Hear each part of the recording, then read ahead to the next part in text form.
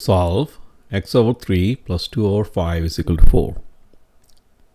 Welcome. X over 3 plus 2 over 5 is equal to 4. So we have division by 3, we have division by 5. To get rid of divisions by 3 and 5, what do? We multiply both left and the right sides by the least common multiple of 3 and 5. What is the least common multiple of 3 and 5? 3 is already a prime number.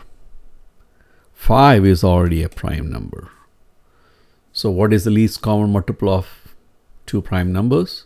It is 3 times 5. So it is 15. So multiply both sides by 15. When we multiply the left and the right sides by 15, what do we get? We distribute the 15 to x over 3 and 15 to 2 over 5. So 15 times x over 3 and then 15 times 2 over 5. So 15x divided by 3. 3 goes into 15 5 times. So you get 5x. How about 5 go into 15? 5 go into 15 3 times. What is 3 times 2? 6. That's what we have here.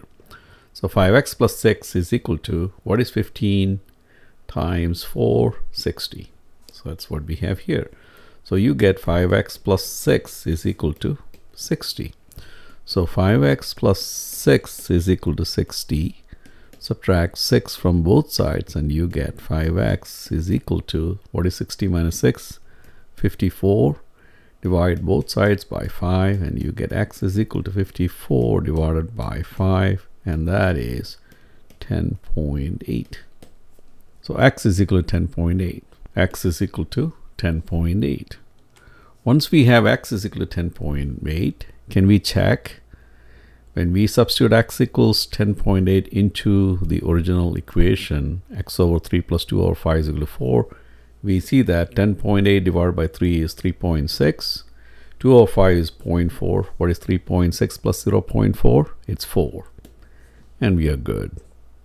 And this is George Mathew signing off. Good luck.